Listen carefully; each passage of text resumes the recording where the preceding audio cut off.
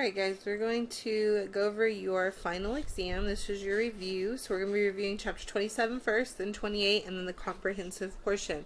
So let's start. If you print off your review, this will make it go a lot easier as we go through this.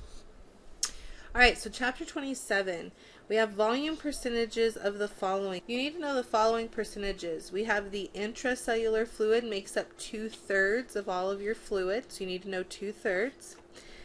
Well, what's left then? The extracellular fluid is the other 1/3. However, the extracellular fluid can be divided into blood plasma and interstitial fluid. 20% is blood plasma and 80% is interstitial fluid. So these are percentages that you need to know. You also need to know that water, guys, is the largest component of the human body. We also need to define, you need to define dehydration. Dehydration is water loss is greater than water gain. So you're losing water faster than you're taking it in, so you become dehydrated. That should be a given. We should not miss that question. Now, we're going to also look at the role of the following hormones to the fluid and electrolyte levels that were found in chapter 27. We have the antidiuretic hormone, or ADH. This is the major hormone that regulates water loss, and it does this by promoting water reabsorption at the kidneys. Aldosterone promotes the kidneys to reabsorb sodium, Na2+. Now with the reabsorption of sodium, it causes water to follow. Now PTH, calcitrol, and calcitonin, these are regulators of calcium in the blood. So you need to know that all of these regulate calcium. Function of electrolytes. Guys, electrolytes function as a number of things. They serve as cofactors. They're going to help with enzymes. They help maintain your acid-base balance.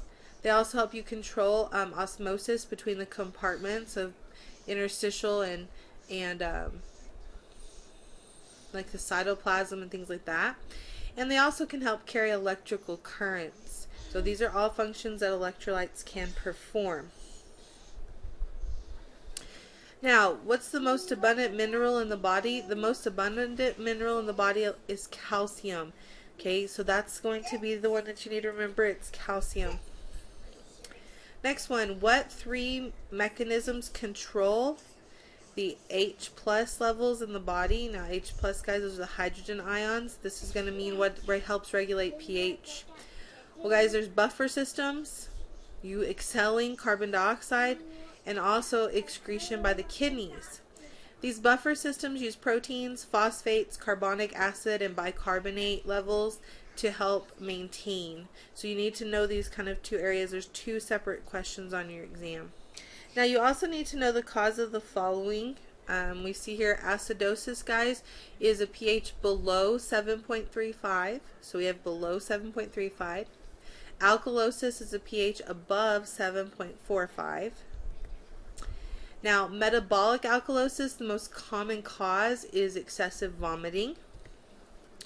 Respiratory acidosis is inadequate exhalation of carbon dioxide, or what we call hypoventilation. This could be caused by things like asthma, but especially like emphysema. Respiratory alkalosis is the opposite, and it's caused by hyperventilation. You're ventilating too much.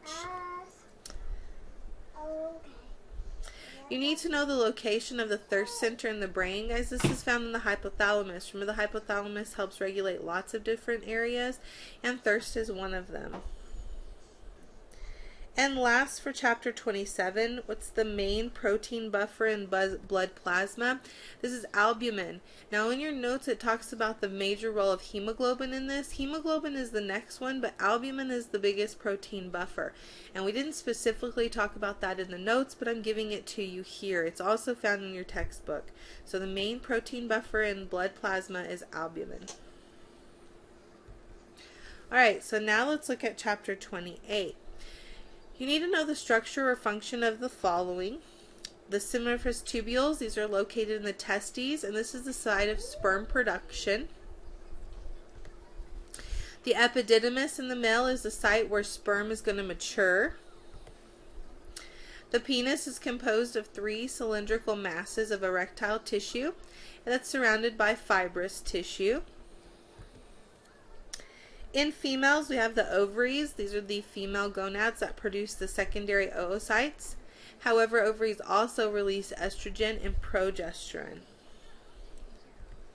The uterine tubes, these connect the ovaries to the uterus. This is also the site of fertilization. Remember that the uterine tubes can also be known as the fallopian tubes or the oviducts. The cervix is part of the uterus that opens into the vagina. And these are the main structures you're going to need to know for your exam. Now let's look at the site of production and function of the following hormones. So first is testosterone. Guys, testosterone is secreted by the Leydig cells, okay, in the testes. Remember, testosterone is important for sperm production, but it's also going to be important for the secondary sex characteristics in males. Luteinizing hormone, or LH. In males, it stimulates Leydig cells to secrete testosterone. In females, however, it triggers ovulation. So know what the LH hormone does in both males and females. Progesterone is found in females, and this is secreted by the corpus luteum after ovulation. However, progesterone levels need to drop in order for labor to take place. Labor cannot take place until this hormone's effects are diminished. So progesterone levels drop right before labor. The last hormone you need to really know here in this section is inhibin. Inhibin inhibits the release of FSH from the pituitary gland. So it's going to stop it and slow it down. Alright, so there's some definitions you also need to know for this section. The menarche is the first menses. A zygote is a diploid fertilized ovum. This is a fertilized egg. It's a result of the fusion of the male and female gamete, so the fusion of an egg and a sperm. Oogonia is the cells that give rise to primary oocytes. So these are kind of like the egg stem cells. The umbilical cord is the connection between the placenta and the embryo. It offers nutrients to the embryo and also takes the waste away back to the mother. So it's the connection between the embryo and the mother. Continuing with chapter 28, you need to know examples of sexually transmitted diseases.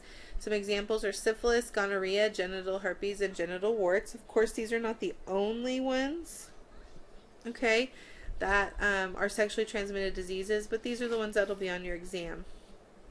You also need to know the phases in female reproductive cycle, like the proliferative and pre-ovulatory. Proliferative is the uterine phase where it thickens of the endometrium. It will double. The reason it does this is it's preparing for potential implantation of a fertilized egg. Pre-ovulatory is the ovarian phase between the end of menstruation and the beginning of ovulation. Okay, these two actually take place at the same time. However, one's taking place at the uterus level, the other at the ovary. Okay, so that was a quick covering of chapter 27 and 28. Now let's look at the comprehensive portion of your exam. There is going to be a matching section that has matching the organ systems to its structures. These are going to be pictures. So of course, if the picture contains mostly, things like the lungs, the bronchi, the throat, the nose, that's going to be the respiratory system. If it has the kidneys, the ureters, the urethra, the bladder, that's the urinary system. So these should be really easy. These should be give me points on your exam. There's also going to be a matching of the organ system to its basic function. So review the basic function of like the cardiovascular system, the urinary system, the reproductive system. But these are going to just be their basic functions. Again, this section should be super easy and you should be able to gain points easily on this. Now, the next section you need to know specific about certain structures. So the thalamus, guys, the function is it serves as the major relay station in the brain. Remember, this is the area that acts as the switchboard, which connects the lower parts of the brain and spinal cord up to the higher parts of the brain. Also the hypothalamus. The hypothalamus has the area that controls hunger, thirst, body temperature, blood calcium concentration, and so on. It's going to be your area of that has the basis of homeostasis. The anterior pituitary. This is the gland that is directly controlled by hormones produced by the hypothalamus. Remember, the anterior pituitary produces and releases lots of different hormones. Alright, specifically when we're talking about certain receptors of the nerves, the cones in the eye are specific. These are sensory receptors used to detect light rays under bright light conditions. This is going to help you have sharpness of your vision as well as your color vision. Nociceptors are sensory receptors that respond to stimuli resulting from physical or chemical damage to tissue. These are also known as pain receptors. So nociceptors are also known as pain receptors. The alveoli, this is going to be part of the lungs. This is the primary place for gas exchange. Okay, this is where they are wrapped around with blood vessels, and it allows oxygen and carbon dioxide to exchange back and forth from the blood. The liver, guys, the liver is an accessory organ of the digestive system, and it produces a fluid that functions in emulsifying dietary fat. Now, guys, remember the liver produces this fluid that we know as bile. However, the gallbladder stores it, so please don't get those confused. The liver is what actually makes it. You also need to know the structure of the following. You need to know the brainstem is composed of the medulla, the pons, and the midbrain. It has 3 portions to it.